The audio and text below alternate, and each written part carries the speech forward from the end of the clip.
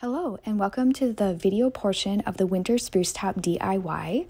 I just want to kind of start going over some of the materials that you use so you can make a list of how you want to make your pot. So we'll start with the leaf portion of the Spruce Top Pot. These are magnolia leaves. They're beautiful brown and green. I love them the most. And then there is eucalyptus. These are really fun for a droopy look, all natural look, of course, too. And all of these are just suggestions. This is just to give you a feel for the materials and what you can use. Next is the Oregonia. Kind of looks like boxwood, but it's like a variegated leaf. Very pretty, very wintry, Christmassy. Again, really natural look to that as well. The next item are eucalyptus pods. So eucalyptus pods are just the pods of eucalyptus. They smell like eucalyptus, but they're beautiful blue color and they kind of act as like a berry accent in your pot. And then we're going to go over the greens. So there is Western red cedar. This is a beautiful cedar, smells wonderful. Usually this very chartreuse green brings out in your pot. And then there are incense cedar. And incense cedar is kind of like Western red, but it has these cute little yellow tips, I guess, on them. I suppose they'd be considered their fruit structure. Again, smells wonderful. The next one is juniper. Juniper, of course, has the blue berries on it. I foraged for these at my parents' property, but you can find them pretty much anywhere. Just make sure that all the berries haven't fallen off. Next is going to be white pine. White pine is kind of your fluff or your filler in your pots. Try to look for some that have long branches like this, but we will be cutting it up into smaller sections. Next is red pine. Red pine has stiffer needles, but gives a really cool texture in pots. Again, is used as a filler. So those are kind of an example of all of your accent greens. Next, we have our spruce tips. So you can find bundles of spruce tips. I suggest finding some in different sizes and lengths. So this one is a little bit taller. Make sure that you have some shorter ones as well. If there aren't shorter ones in there, you're going to want to cut them shorter because you want different heights in your pot. Next are cones. So cones are really fun. This is a Jeffrey cone. Those are used as accents. You want to think hard about the size of your cones. So I would consider a Jeffrey cone to be a medium-sized cone. And then there are what we call sugar cones next. These are your largest cone. If you have really big pots, then I would suggest using a larger cone, such as a sugar cone. If your pot is a little smaller, I would suggest finding some smaller cones. So these are from white pine, and this is probably the easiest thing to forage for in the winter. Next are artificial. Of course, there's lots of artificial items. These are artificial berries. I happen to like the white and blue ones, so that's what I'm going to demonstrate with today. And then you can always forage for things. You know me, I'm foraging all the time. So this is just dried hydrangea off of a bush that I have, and I clipped those to use as a fun and different accent. Next are your branches. These are kind of fun. They're painted birch branches. I'm going to use these today because they are really good contrast with my house color. Also, I'm going to use the second one, curly willow branches. I love the orange in here, and also looks nice with my shutters, so that's why I'm picking these. But there are many other branches that you can pick from as well. Next is some dried eucalyptus. This is dyed actually a blue color. You can find it dyed red as well. I've seen it even orange, but it's kind of fun. And then next are some natural pod birch round and dried mushrooms. So these are just some little accents that I've found. Maybe you would be able to find them to be in place of pine cones. Most of these items like this I found at garden centers. And then lastly are birch logs. So these are really fun, very rustic looking. When you're looking for birch logs, try to find different sizes in diameter and different sizes in length. It will help your pot look more balanced. Next, we're going to go over some tools. I have some clippers here. They're bypass pruners. You kind of need something more heavy duty like this for cutting greens because the stems can be pretty thick, especially on the spruce tips. And then I also have a little knife. The knife is just to break up the soil if you need to. Sometimes when your soil has already froze over, you need to use the knife to break it up a bit. Also, you'll want some gloves. Doesn't matter what kind, but maybe they need to keep you warm as well. But all this stuff is kind of pokey, so it's really nice to have some gloves on. Let's get started. So first I'm going to start by putting some soil in. I put my soil in the garage so it wouldn't freeze, and I emptied all my pots. And just beware that if the soil is frozen, it's going to be really hard to stick the spruce tops into the soil. So either drag your pots into a heated garage or maybe into your basement, or do what I did and bring just the soil in so it doesn't freeze. Next, you're going to want to grab your spruce tips. Try to find the tallest one first. I'm going to use 5 spruce tips in this pot, and I'm grabbing the tallest one first, and I'm just kind of clipping off kind of the dead, icky branches on the bottom.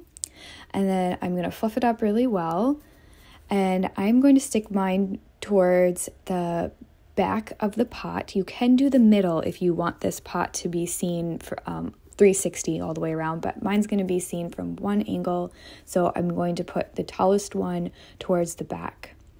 Next, I'm grabbing another spruce tip, next size down, one just a bit shorter than the one I just put in, fluffing it up, and I'm just going to put it right next to the first one. And I'm going to grab another one sort of the same size, clip off the dead branches, and stick it on the other side of the tallest spruce tip, and fluffing as you go. Next, I'm going to grab 2 shorter, smaller spruce tips, and one I'm going to put on the left front side and the last one on the right front side, just to fill in that hole. Next, I am taking some white pine, and as you can see, I cut it into smaller pieces, and this is going to be kind of like the fluff or the filler. And I'm just using these mainly around the edge of the pot to hide any of the branches that are kind of unsightly, and it just kind of adds like this cute fluff at the bottom edge of your pot. And I also bring some up into the pot and kind of just blend them towards the top of the pot. And then I'm going to take my red pine and blend kind of the white pine in with the red pine. And see, I'm putting it a little bit taller just to draw your eye up with that different texture throughout the pot. Now next, I am grabbing some cedar, and this is really fun for draping. Again, this can go towards the edge of your pot, and here I am cutting it into smaller pieces. Cedar is one of those greens that is a little bit tougher to manipulate, so my advice is to cut it into smaller pieces. You want to cut into smaller pieces because if you get too long of a piece, it's just going to be sticking out and it's going to droop way more than you want it to. So here's kind of a close-up of this cedar, and I am just sticking this around, and you want to kind of point it up and then it will droop down naturally. Make sure you are hitting the soil when you're putting these in so they don't blow away during the winter months. Next, I am going to grab that blueberry juniper as an accent, and you can group this all together in one section to make it more impactful, but I'm kind of spreading it around because I just want the little blueberries to look natural and like they're hanging off of the branch itself. And then I'm also going to grab these incense cedar. This kind of reminds me of the juniper a bit, and you can see how much contrast there is with the incense cedar. And again, I'm just sticking it just like I did with the other greens, and just using 3 small sections of it in keeping with design. You want to use 3 or 5 pieces typically. Next, I am going to add in my curly willow branches. being sure that these are really getting down in the soil as well. But you can also feel free to clip them shorter if you want them tall. They're kind of fun and they're spiral towards the top, but you can also clip them shorter. And then next I am using my white branches. I'm blending 2 different branches together. A lot of people also like to use what is called dogwood. There's red twig dogwood and yellow twig dogwood. People love using those together. If you're interested in red or yellow, it can be really pretty. But again, I just chose the white because it goes with my house. Next is your birch pole. So I am going to place mine kind of towards the middle back of the pot. I'm only going to use one. My pot is a little smaller, so I think one will do. Next, I am going to use the magnolia leaves. Now these, again, you want to do like sections of 3 or 5. So I am going to do 3 pieces here, and I'm going to do 1 up higher, 1 off to one side, the right side, and 1 towards the front middle. And then next I'm going to just add a little bit of the Oregonia for an accent to the magnolia leaves. So I'm just kind of sticking them in the 3 places besides where the magnolia was. And next I am grabbing my berries. These are artificial berries, and I'm just going to do 1 sprig of them kind of up towards the back.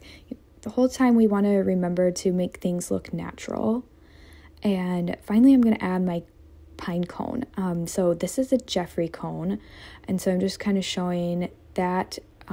Another option, I could put in like 1 hydrangea branch here. If you have 1 big bloom like I do, just use 1, or 3 little ones would be cute. Or as another option, you could grab 3 pine cones and put them together. And I actually think that that's what I'm going to do. I like the 3 smaller pine cones, so I'm going to take some wire and wire around the base of the pine cone. Watch out, the pine cones bite. And I'm going to twist it. And I'm going to repeat this with all 3 pine cones until I have a wire on each one. And then I'm going to take the 3 wires from each pine cone and twist them together so that it looks like there's a group of 3 pine cones kind of hanging out together. Then I'm going to take a stick, or you could also, I just use a stick, but you could find something like a pick a little more professional. But anything that you can use just to stick down into the soil. And then see how my stick was kind of visible? I'm just going to take some greens and cover that up. So this could be, I could stop here. This could be a completed pot, but I'm just going to demonstrate kind of what the birch round would look like. If you like a lot of things in your pot, feel free to add more. So here's the mushroom, birch round, and pod that I'm just going to demonstrate in here. But sometimes they can look too busy if you add all of these things. So keep in mind how much you want to add into yours, and just think about the colors and kind of plan out how you want your pot to look. Of course, my house has kind of a bluish gray color with white and brown accents. So that's kind of why I chose the magnolia, the blueberries, the white birch branches, and the birch log itself. Some people like theirs to look super Christmassy and they want to do the red. I like to keep mine a little natural just so that I can leave it up all winter long and not just for Christmas. That's what I love about winter pots so much, is that they last all winter long. I can't speak for anyone who lives in a warmer climate, because it is possible that yours might dry up even before Christmas. If you live in a state where it's warm, the needles might fall off. But here in Minnesota, those things freeze solid and they last all winter long, and it's beautiful. On the subject of taking care of your pots, I wanted to talk about some helpful tips on the longevity of your pot. So you can buy a product called Wilt Stop, and you can spray your entire pot down with this. You could also spray any garland or any greens that you have with Wilt Stop. It's really going to help retain the moisture and help the greens hold on to their needles. Sometimes it's not necessary for people who live in colder climates to use wilt stop at all, but using cedar at all, I like to spray it on the cedar just because cedar has a tendency to dry out pretty quickly and it will turn brown. So this wilt stop product can help. You can also wet your pot, but you don't have to continually water it. Here in Minnesota, it's going to freeze. Now, if you live in a warmer state, you may want to kind of give it a quote unquote bath every day. It's kind of like your Christmas tree. It's going to take up water if it's in a warm environment, but if it's freezing at all or frozen outside, you do not need to continue to water your pot. So here I'm just flashing a bunch of pictures of pots that I've done in years past and when I worked at my greenhouse job. You can make them any size or shape that you'd like. And also I wanted to talk about building some for indoors. So if you're interested in building a miniature spruce top pot, quote unquote, for inside, I would suggest, you definitely can do it, but you don't need to stick it in soil like you do outside. So I would suggest finding a container that can hold water, and you can either put floral foam in it if you like building it that way with more structure, or you can just fill it with water and treat it as like a fresh flower arrangement, but just use greens. And all the same design concepts are applied, but you just do it on a smaller scale. So that completes pretty much the video portion of our Spruce Top Pot DIY. If you have any questions, feel free to message me or email me. I hope that you all have lots of fun building your pots, and a very happy holidays to you.